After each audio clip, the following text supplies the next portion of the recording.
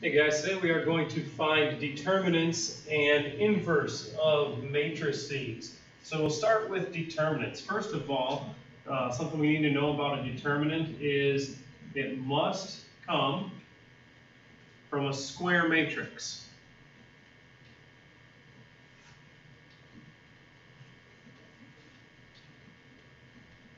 Okay, well, a square matrix, what that means is a matrix that's maybe 2 by 2, 3 by 3, whatever the number of rows is the same number of columns. Okay, so that is a square matrix. Okay, the matrix is used as the denominator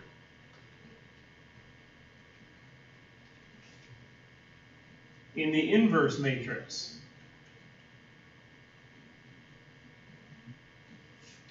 So what we do here, learning to find a determinant, will help us find the inverse of a matrix. So given matrix A, there's two ways we can be asked for the determinant. One, it can look like this.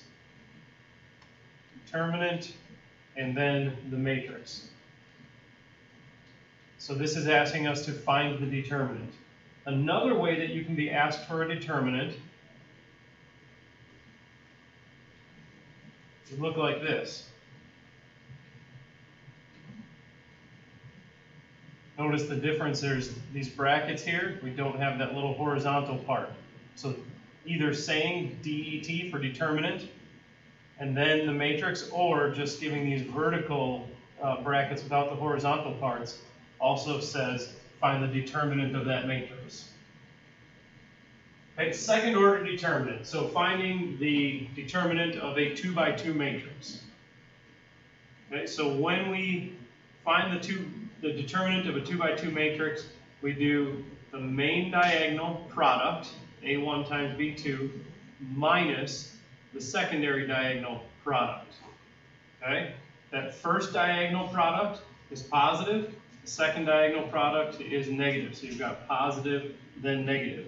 So we'll find the determinant of this matrix. We've got 7 times 5, and that's the positive one. That's the main diagonal. Then the secondary diagonal will be negative 3 times 4.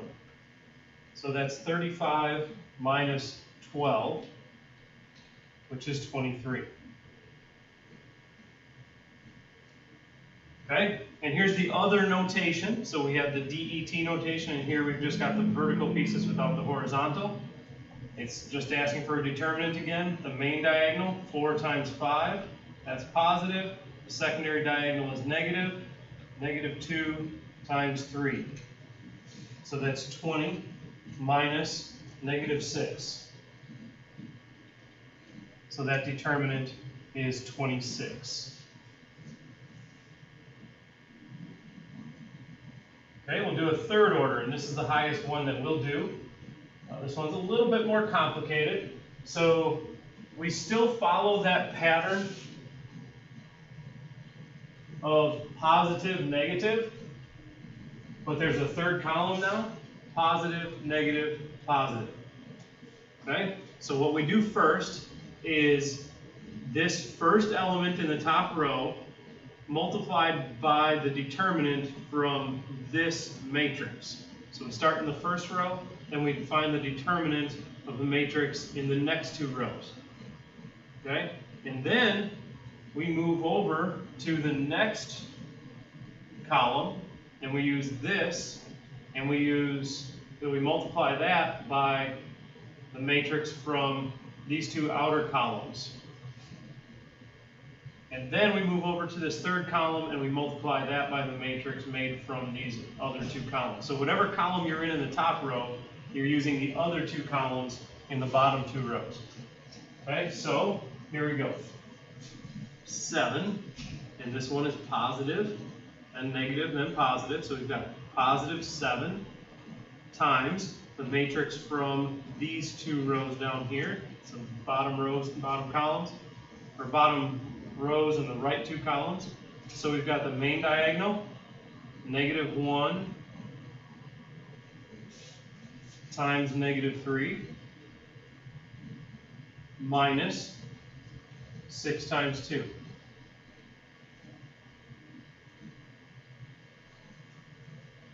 Okay, so then we move over to the next. I'm just going to change colors here. Get that.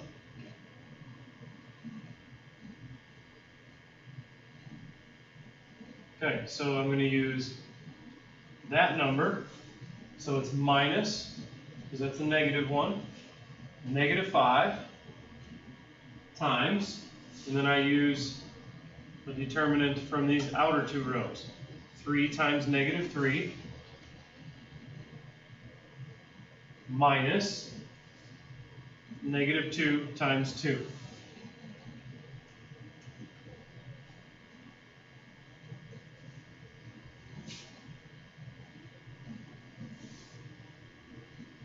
Okay, and then I'm going to move over to here. Forgot to close that bracket. Okay, so then we're in a positive one, so plus 3 times the determinant from this matrix. So I've got main diagonal of 3 times 6 minus the secondary diagonal, negative 2 times negative 1.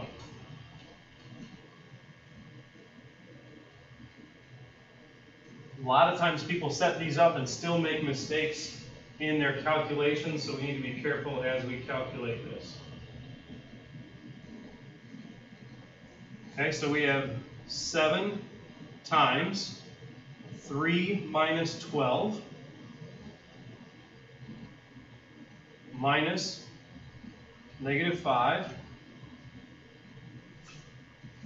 times negative 9 minus negative 4, so that's plus 4, plus 3 times 18 minus, and then negative 2 times negative 1 is 2. Okay, so that's 7 times negative 9, so we get negative 63 minus, and we've got negative 5 times, and then negative 9 plus 4 is negative 5, so negative 5 times negative 5 is 25, and plus 3 times 16, which is 48. So negative 63 minus 25 plus 48, and that is negative 40. So the determinant of that matrix is negative 40.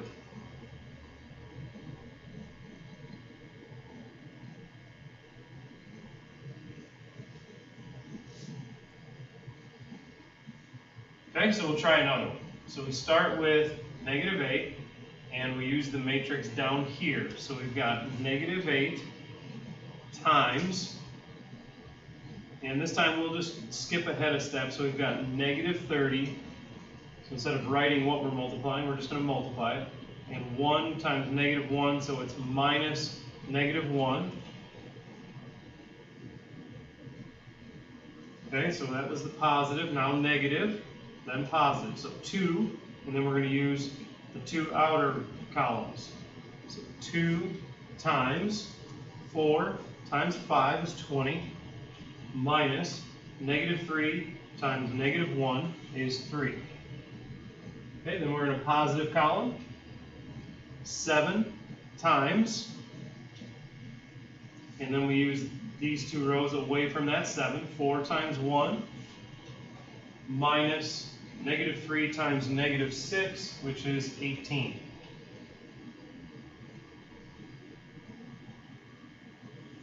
Okay, if we put all that together, so we've got negative 8 times negative 29 minus 2 times 17 plus 7 times negative 14, that will give us 100.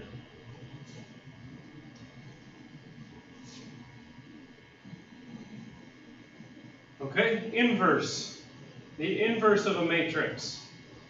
Okay, so given a matrix, and knowing that its determinant does not equal 0, Then the inverse, which is notated like this, so this A -1 means inverse, is 1 over the determinant times, so this is going to be scalar multiplication, and it's our original matrix except these got switched on the main diagonal, and on the secondary diagonal their signs became opposite. Okay, so the first thing we have to do in order to find an inverse is first find the determinant. So the determinant of a second order, we've got -3 times 7 minus -8 times 2. Main diagonal minus secondary diagonal.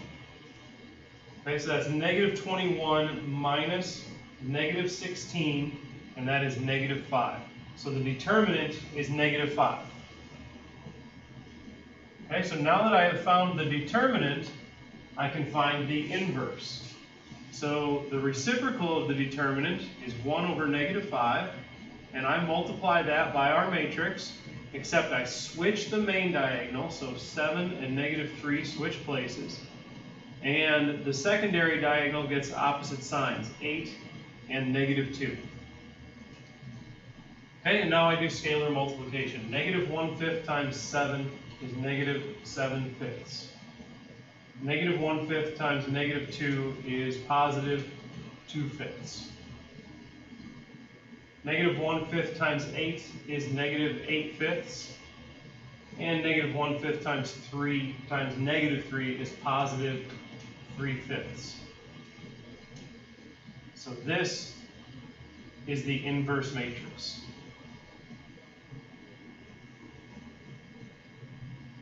Okay, so let's try another one. First, in order to find the inverse, we must find the determinant. So the determinant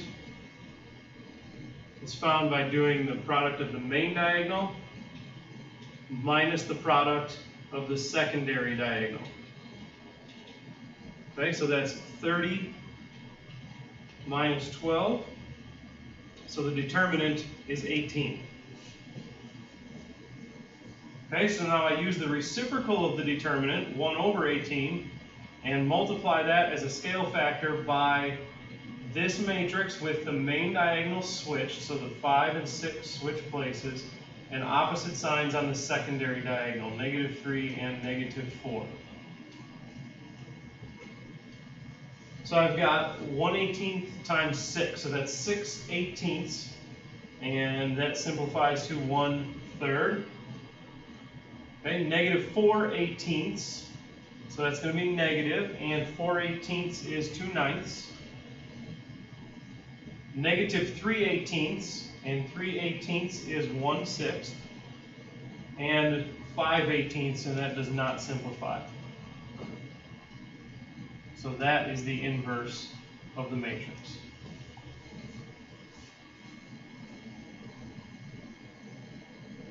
All right, an identity matrix is a square matrix with 1 along the main diagonal, 0s elsewhere.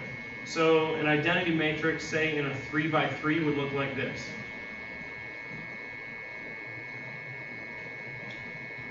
Main diagonal is 1, everything else is 0s. You can have that in any size square matrix.